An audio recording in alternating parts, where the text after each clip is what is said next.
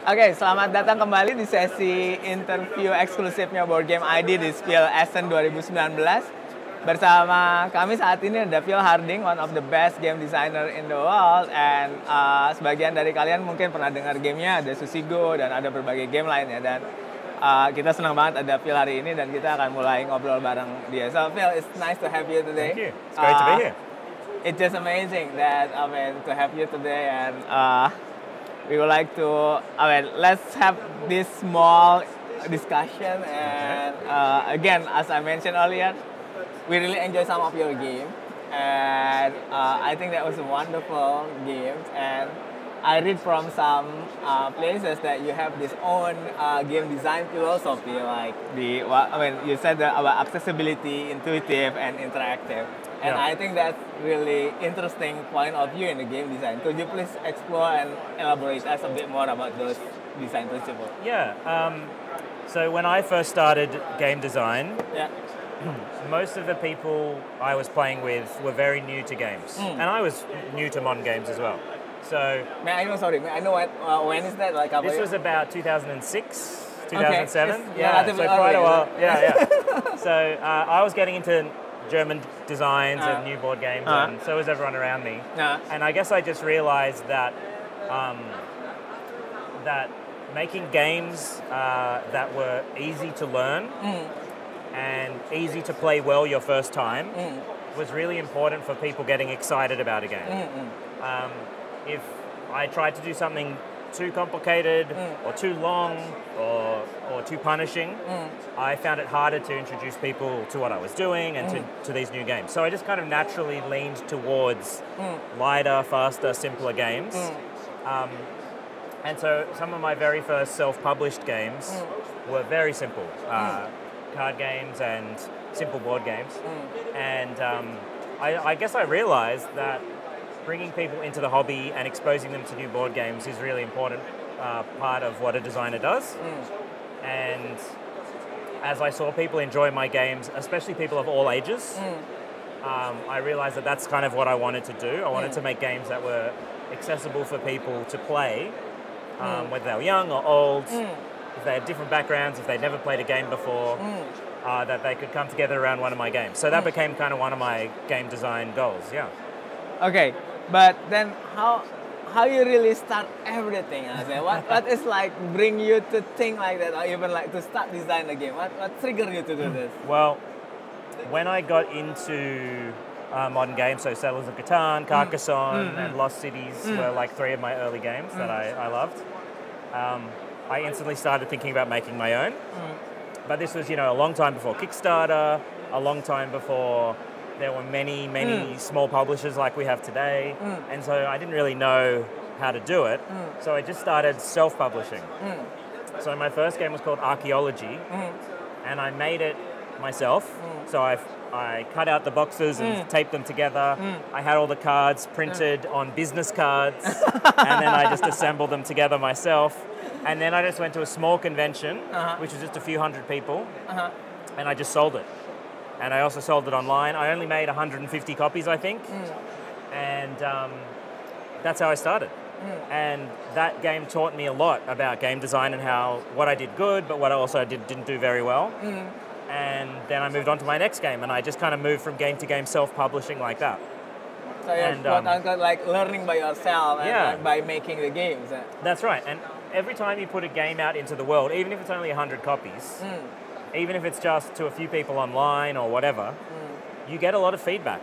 You get people telling you what they liked and what could be better. And so every time you do that, you learn as a game designer, and that's how you grow.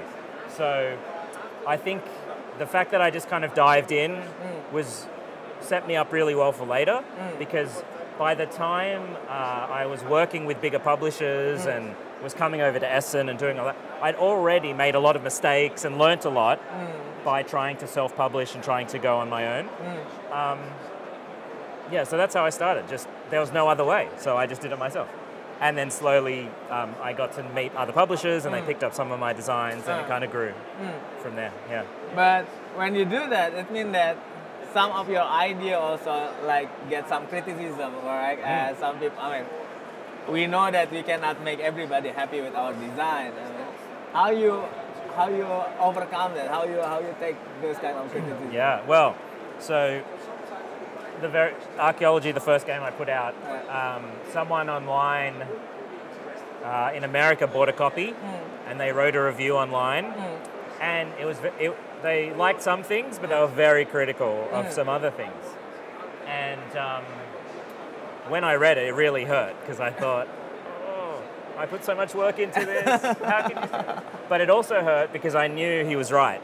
Oh, okay. So I knew the thing he was criticizing in the game was a fair criticism. Oh, okay. And that it could have been better. So what I did was I made a new edition of the game and I improved the rules and I changed a few things and I kind of thought, well, let's try and make it better. And so I guess that kind of became my philosophy, that to be incredibly self-critical.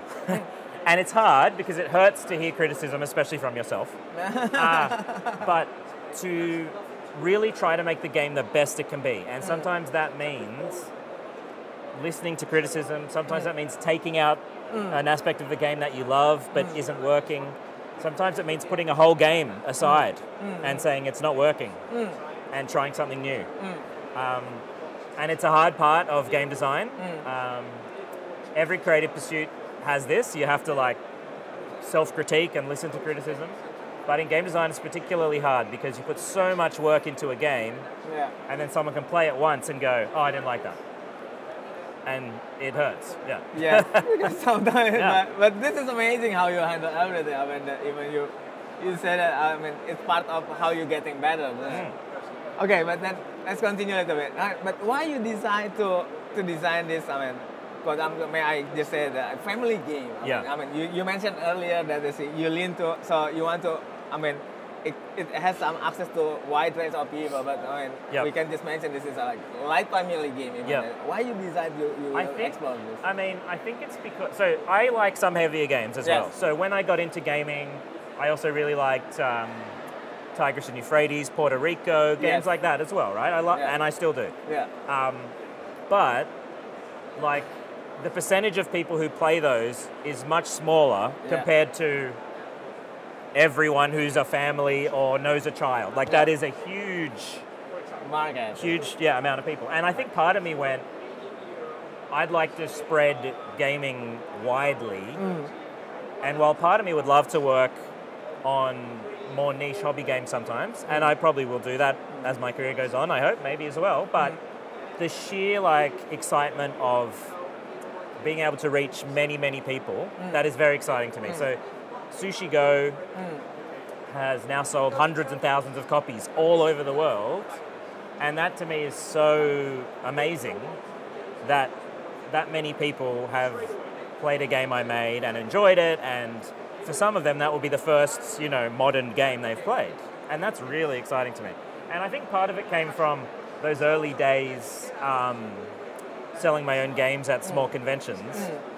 If your game is accessible to kids and families, everyone will stop at your booth and have, and play, because it's accessible to more people.